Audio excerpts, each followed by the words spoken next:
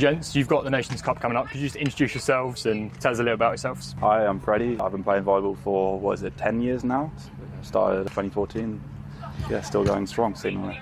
Yeah, so I've been playing volleyball for quite some time now. I think 2010 is when I started. And yeah, just been working hard with Fred the last 4 years now.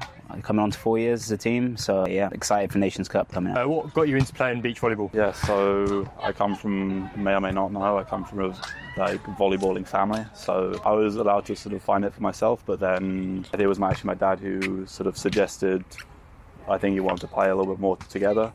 I would go to Crystal Palace and start there. So started there as, at that time, there wasn't actually a junior club.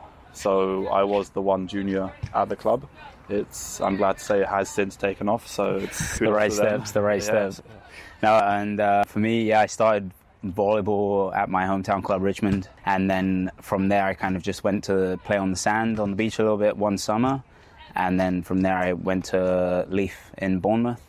And that's where I really started playing beach volleyball a lot more and really started pushing the game a lot more as well. You've already mentioned you're both playing in the Nations Cup. What are your hopes for that competition and what do you expect to get out of that? I think our goal is to qualify for the final round in Yugoslavia a month later. It's going to take a lot of just building through the tournament, really pushing ourselves in every game, and then hopefully a final battle against another strong team and just kind of bringing our level. Yeah, so just piggybacking off what Issa said, we go there probably underdogs. I mean, we're playing, the likelihood is we'll be playing Germany in Germany, so it's always a little bit of a special. People always play slightly better at home, so it'll be an interesting challenge. And then the following week or so, you'll be also playing in King of the Court. You played in that last year as well. What's that competition so special to you about? What makes it so great? Man, I mean, I don't know where to start. The vibe, just the atmosphere, it's unlike anything. The music in the arena, the people who organise it, and the players. It's such a high level of volleyball, but also just the level of hype that everybody brings around the event. It's just a spectacle to watch and to be part of. It's really well organised. They think of everything for the players, and it's really great atmosphere. We're here today at University of Nottingham. You've recently been working with Freddie from the University of Nottingham. How has that helped you, and how has that transition worked for you guys? I mean, from my side, I think it's been great. Freddie is a very good coach. Obviously, he's shown it in the last years with his program here at Nottingham, and just the way he approaches the game and the way he kind of looks into detail into all aspects to see where we can make improvements, but he does it, quite heavily data run.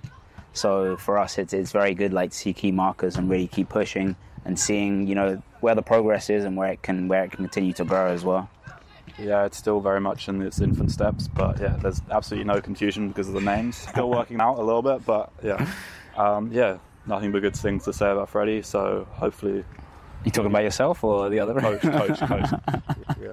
Me as well, but looking forward to working with him on a slightly longer term basis. So you've both obviously got great chemistry, as we've already seen. What are you looking forward to most about the 2024 season together? Tough one. I mean, obviously Nations Cup's a big one because it's an opportunity to qualify for the Olympic Games in Paris this summer, and then throughout the season, I think the biggest thing for us is just going out and competing. We do enjoy going to competitions and competing and just constantly trying to grow and evolve, and then just trying to enjoy the process while we're doing it. Days can sometimes be tough, but we have a great team supporting us, and being able to compete against some of the best teams in the world on its own kind of brings that weight of enjoyment. Yeah, it's going to be a long season. Hopefully get to see some cool places and play some good volleyball, so that's what I'm looking forward to. You're both part of Team Deep Dish. What's it like down in London with the beach scene and working with those people?